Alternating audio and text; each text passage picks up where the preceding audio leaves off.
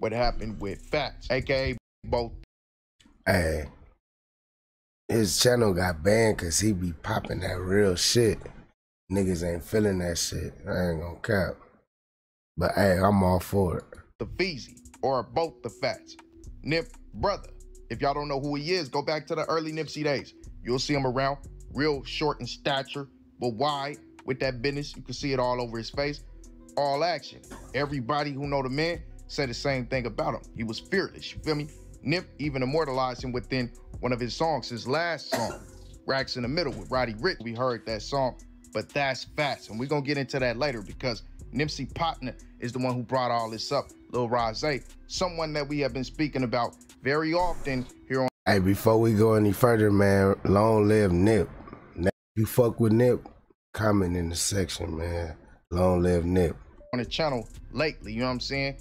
He brought up this Quando Rondo situation, even brought up Nip, but it was all centered around Big U, and we're gonna dive into it all. But first, we're gonna do some review. That way we can reanalyze everything that was going on around this situation, and it can make sense for y'all completely. I can tie it all in together for y'all, you feel me?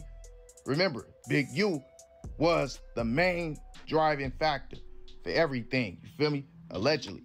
But overall, Brick Baby was an important key component to this situation. Shout out Brick Baby too, man. Y'all go subscribe to his YouTube channel as well. He was the right-hand man's allegedly. Now, he was tied into the Fat situation due to some comments he made. Also tied into Nipsey's situation due to some comments he made. And if y'all remember the Lil Pop situation, he was the main talking head as far as disrespecting that situation and disrespecting Quando Rondo. Cast and touched on that situation and put out this message to that man Quando Rondo right after Pop died. Hey, you claiming it? You ain't provide for this? Come on, bro. You know what I'm saying? Like Quando Rondo. You know, boy, stop. What is it? Boy, Explain. stop it. Understand? Like, don't come to the 60s and want to provide now that bro, that boy, yo. You know what I'm saying? Like, we ain't doing that. Hey, I fucks with you, Brick, but you be popping it way too much, bro. This shit niggas don't even need to know about. Yeah, at all. We not doing none of that. Well, it's gonna be weird for you because With Dirk so much. It ain't weird for me. Yeah. It ain't weird for me at all. Understand? You know what I'm saying? You're not from Rolling 60s. Oh, really? You're not from LA Rolling 60s. You're not from Rolling 60s. right. On the hood, we didn't make that call. You didn't put that on the board like you finna make this play. On the hood, did you? And if y'all remember back then, YB stepped up for Quando and said, wait till I start talking. But I wanted to refresh that to y'all memory to let y'all know about how Brick Baby felt about this situation before we get into what Lil Rose had to say. I'm gonna go ahead and show y'all that. Now, Quando, he did stand his ground. He came back out, spoke up, and let it be known how he felt. But here is the insight to the entire situation. Nah, I ain't gonna lie though, we ain't gonna get into this Quando shit, you feel me? It's on some cryptic shit. And like I said, congratulations to the successful things I have done with these young men and young women alike too. Come on, man. Who words shit like that? Who words shit like that? It's just celebration. The fact that Gillie got set up by Big U because Big U called them and had them come out there and get that issue. Not to mention he exposed Meek Mill and Rick Ross are not liked by Big U, even though Big U tried to portray that image. He exposed the fact that Quando Rondo, yeah, that little issue was a backdoor through Big U, allegedly. Let me say alleged because someone lost their life and we don't know this for sure. And then he exposed the fact that Nipsey Hussle, well, of course, Luce Cannon exposed the fact that Nipsey Hussle was foreshadowed to be knocked off before he ever even got his life taken, which set off alarms for Luce Cannon. And it should, because that ain't something. Hey, shout out Luce Cannon, bro. He holding on some information. I ain't even finna say too much, but basically, he gonna fuck the streets up. Watch. Something that should happen unless somebody's setting you up. And speaking of Luce Cannon, we all know he been going at Big U. He put this out too. 456 or whatever, I was with Rosé. Me and Rosé was together. Okay, so this letter, 4th, 5th, 6th, or whatever, I was with Rosé. Me and Rosé was together. And of course, Lil Rosé commented under that original live and said, your fans think Rosé a buster, address that. And Luce Cannon, he said, the lie detector test determined that was a lie. Clown, and adds Rosé, to which Rosé comments on that again and says, dude is an idiot. He's going to be locked into those statements like Keefy D. This is why I can't let up. Straight up. Dude just lied on record on this man's name saying he was with Rosé, and he wasn't.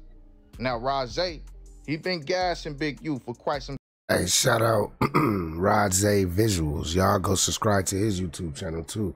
He laying it on the table. Feel me? There's some deep shit going on. He got betrayed or something. Time putting out all the stories from around their neighborhood, and also talks about how Big U was jealous of that man Nipsey Hussle and was trying to stop his motion because he seen he had real motion. Now, why would he do this? He did it because Nipsey was his homie. He loved Nip, and he's trying to clear up all the cap that been out there. I'm the one cleaning that up because I have a personal insight on that. I'm out the section, so I'm clean. Hey, he a big factor from over there too. So if he going against the grain, then there's some shit going on in the air that niggas ain't. Outsiders, they not really paying attention to. Like, niggas gotta really like pay attention to how this shit go. Like, the streets is over with. That shit over with, bro. I say that shit ended like 2015. It was a wrap. The game watered down, man. So all y'all kids out there that's growing up and youngsters growing up, go to school, bro. The streets ain't it, my nigga. No cap, bro. Start you a YouTube channel, a Twitch, start gaming or something. Do something different, bro. Get into gaming computers and make that cheese, man. This shit not it. That up. And he been clearing up a lot, exposing a lot when it came to Big U. Like how Big U was laughing when somebody commented justice for Nip. These men started cracking up laughing as if it was something funny. You don't know what you waiting on, though, nigga. You waiting on. You got to tell us what you waiting on.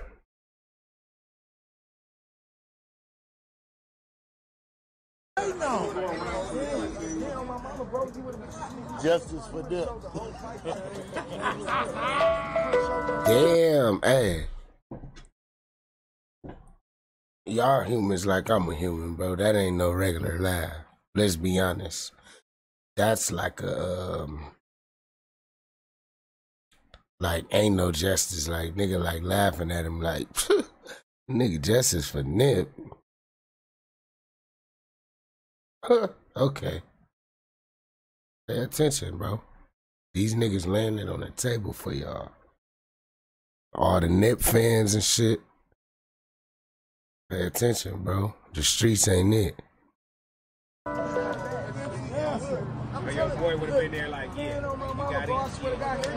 Like, bruh, what's funny about that? If that was your young homie, you had so much love for him, how could you even laugh at some shit like that? Dude is just a flat-out snake. But that wasn't it. That wasn't all Lil Rosé cleared up, like I told y'all in the beginning. He laughing at Wack, Quando, and Nip.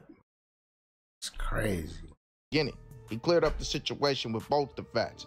And who is both the Fats? Both the Fats is Steven, Giles, Don Nelson. And we'll get into who both the Fats is deeper in a later video.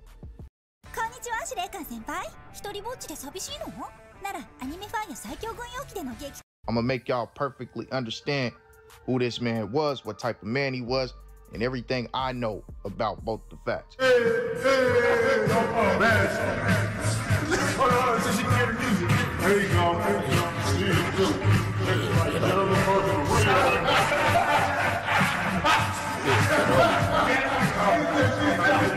He a stocky dude.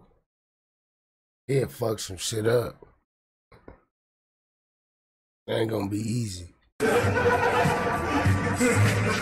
Now, rest in peace to him, though. You feel me? I don't know, bro, but rest in peace to him. Now, both the facts. He was killed back in 2017, and there was a lot of rumors circulating around his death. Nobody really knew for sure exactly who it was outside of their hood, but one thing everybody did know was that it was by a fellow Rolling 60 gang member. Now, we get some new information regarding this situation, and it's really deeper than we thought, because Lil Rosé coming out stating that allegedly Big U and them Kemp knows something about this issue, and both the Fats alliance with Big U at this time is kind of what initiated his demise. You feel me? Because they already had ongoing conflict, as we seen in his earlier videos. And y'all need to go check out his platform, man, because he giving out the gems as far as things that we wanted to know back then. Now, he stated that they had a little scrap session already over the fight, well, not fight, the rap pack that they tried to put on Nipsey Hussle. So, I don't know, for all the people that have been following this, I'm fucking with Nip since back in the G, you know, because I'm a local. So I was on Nip like 2008, 9, 2000, you feel me, nigga? I was hip to him already. So basically, they was trying to say that Nip got packed out by Big U and niggas from 60s, and Black Sam came out busting in the air or whatever. Long story short, Black Sam got that paperwork and he gave it to somebody, and they putting it on the table for y'all. Go follow, go subscribe to Rosé Visuals if you really want to get into that shit. I guess the real story is Nipsey put tips on Big U. Bing, bing, bing, bing, smack. So, and he turned after that too. He was on Big U for Nip, so basically him and Nip was like this or something, you feel me? Or bro was trying to protect the ticket, you feel me? But cold world, man. Long live Nip and this man. No cap, niggas out here losing their lives, bro. Niggas out here homie on homie, bro. Tell me how y'all feel in the comment section. Let's finish this shit out real quick. Where Black Sam ended up busting in the air. Well, during the course of that, he said both the Fats grabbed Big U and really started to go to work on it. So they already had prior issues. Well, I guess Big U tried to mend that when he had a bunch of trees and whatnot and tried to get real close to both the Fats. Well, let Lil Rosé explain it. He can explain it better than I can. Especially Big U. So how do you break the ice? Told you. You come with a deal they can't refuse. This is around the time Big U was coming across all that weed. Allegedly, sent the dude over there with an offer that both the Fats couldn't refuse. It was nearly for free. Back the whole time. Back then, weed was, that's when it was like 50, 55, $60 apes and shit. 15 a gram, really 15 a gram. Real.